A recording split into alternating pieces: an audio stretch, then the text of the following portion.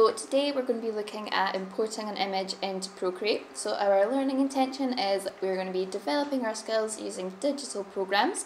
Our success criteria: I can import an image from the internet to Procreate, I can add a new layer, I can rename layers, I can turn layers off and on, I can select and use a colour from an existing image, and I can change the opacity of an image.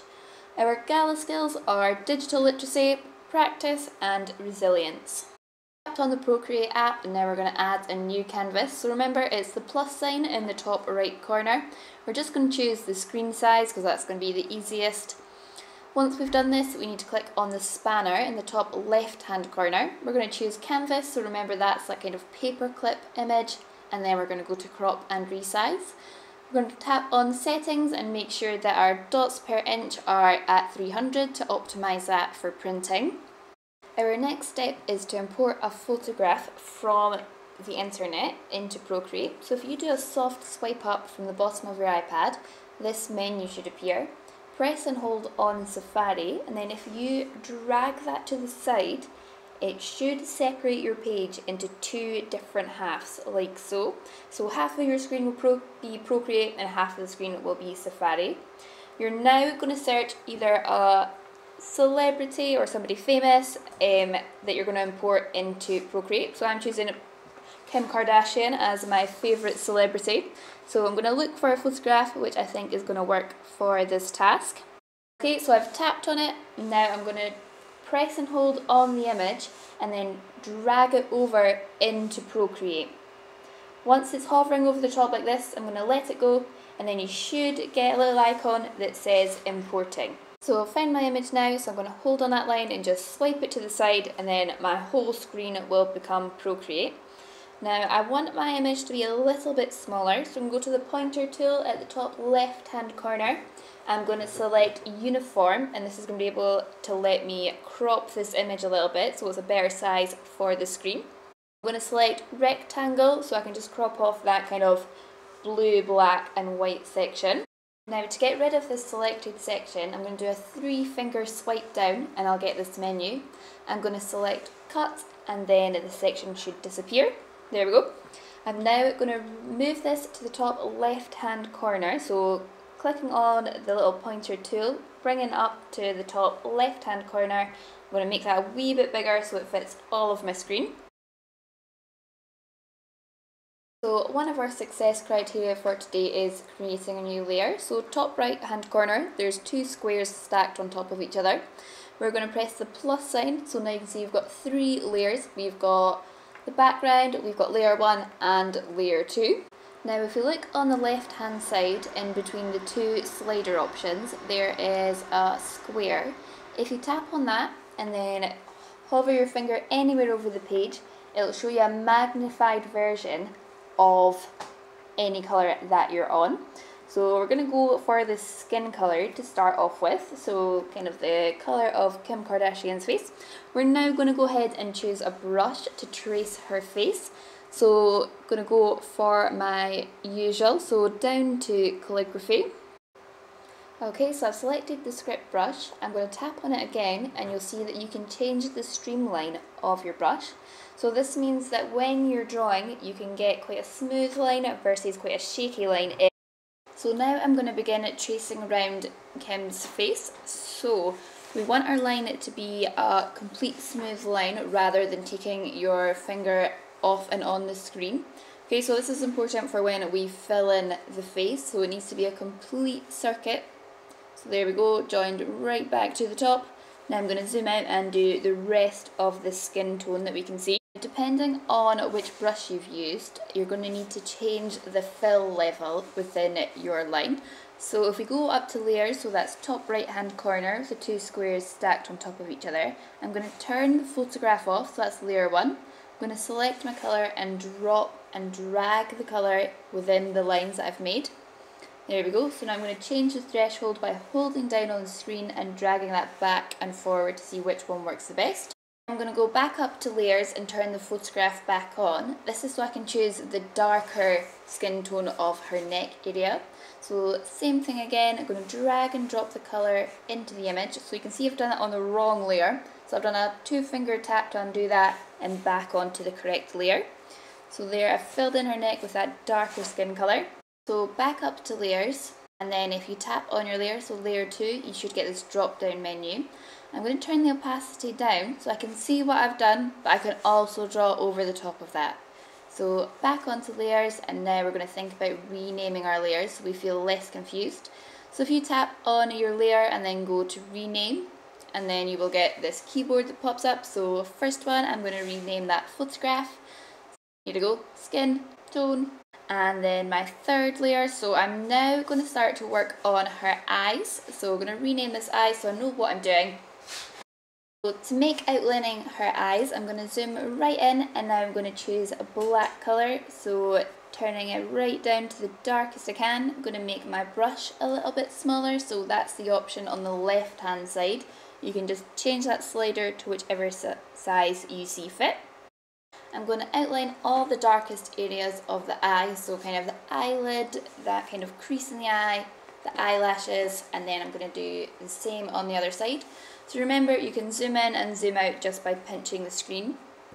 I'm now going to work on the eye colour, so I'm going back onto our photograph layer, and I'm going to choose a square in the middle of the 2 sliders to try and get the perfect colour for her eyes. So you can see the magnifying glass, which will help you to choose the colour. So I'm going to zoom in addition to this so I can really get the brown of her eyes. So you'll see in the top right hand corner that I've selected this brown colour. I'm going to go back up to layers and select the eyes layer that I'm working on. I'm drawing a wee half circle around each side of her eye, so doing this for both eyes. I'm now going to drop and drag that colour into both of her eyes. The next step is to go back up to layers, and I'm going to change the opacity. So if you tap on where it says eyes, a drop down menu should appear, and you'll see it says opacity. So that is how dense the colour is. So you can see it's gone slightly see-through. I'm going to be able to add more definition into her eyes, and now that the colour is a little bit see-through, I'm now going to do the highlights in the eye. So I've chosen a white paintbrush or a white colour, and I'm going over those reflections in her eyes. So that's going to make it look even more 3D.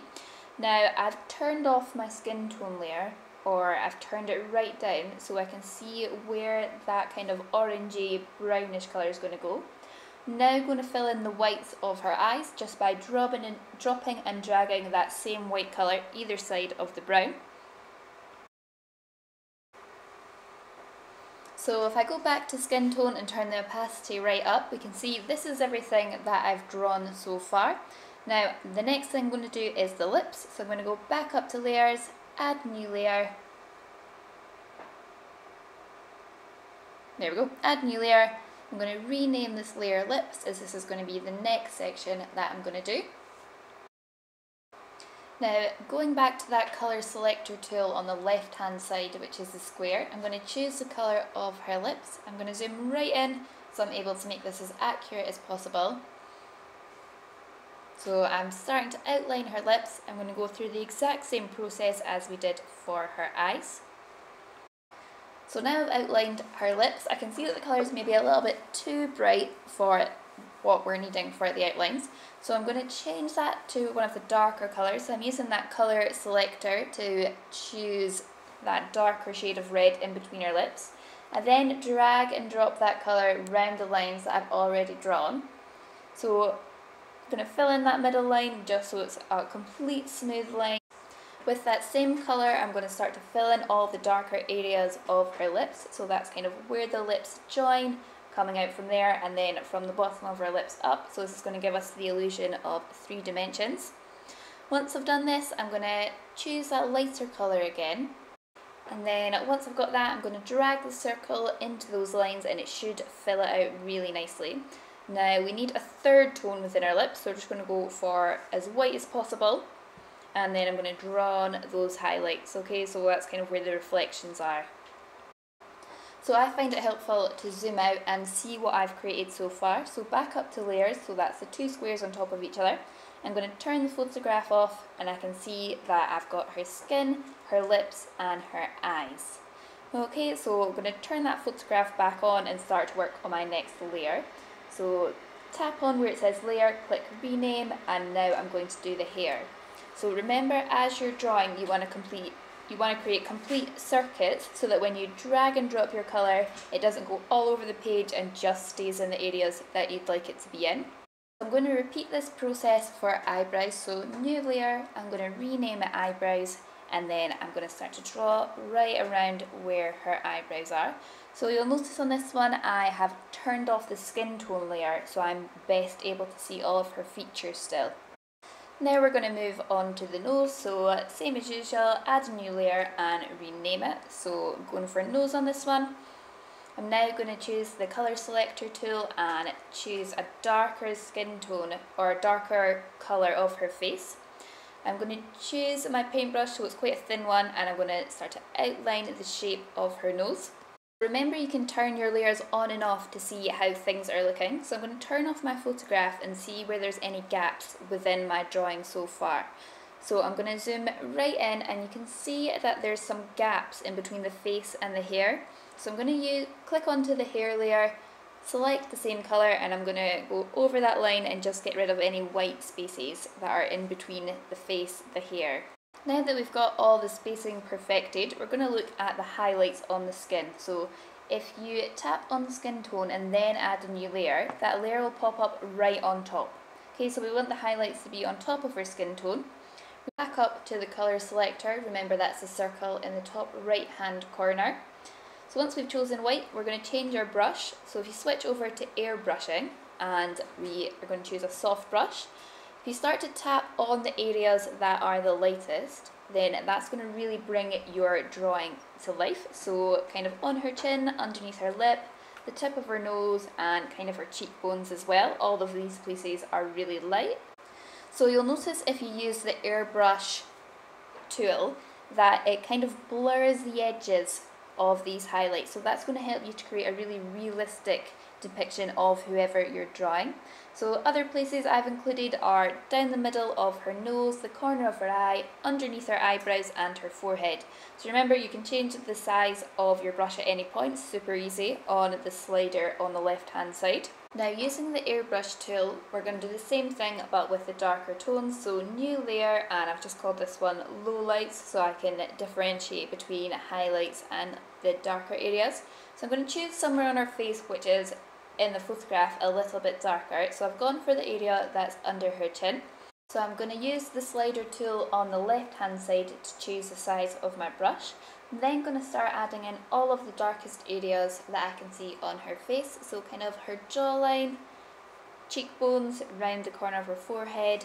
Once I've done this, I'm going to zoom in and have a look at the different areas which are also quite dark. So down the side of her nose, where her eyelids are. Now I'm going to double check what my drawing looks like without the photograph. So I've gone to layers, I've turned off my photograph, and now I'm going to zoom right in and see where there might be any misjoins or things that I can make look more perfect. So I'm going to zoom right in and start to fill in these spaces. So underneath her chin it's a little bit of a mismatch of colour. So if I choose that colour again and then go over that line, and I can kind of fill that round to make it look as realistic as possible. Then going to go around the other areas of the face and just perfect those a little bit further. I've realised I've not included the highlights on Kim's collarbones, so I'm going to turn off skin tone and go back onto my highlights layer, making sure that I've got my airbrush tool and I'm choosing a lighter colour than her skin. So I'm going to turn all of my layers on, and now I'm going to delete the photograph now that I'm happy with my drawing. So if you double tap on the two squares at the top, not sure what happened there, and slide along to the left, you can tap delete. Once you've done that, if you hold your top layer and your bottom layer and do a pinching action, that'll merge all of your layers together. And there you should have your final image of your traced drawing. By the end of this tutorial, hopefully you will have developed your skills using digital programs. You should be able to import an image from the internet to Procreate. You will be able to add a new layer, rename any layers, turn layers off and on, select and use a colour from an existing image, and change the opacity of an image.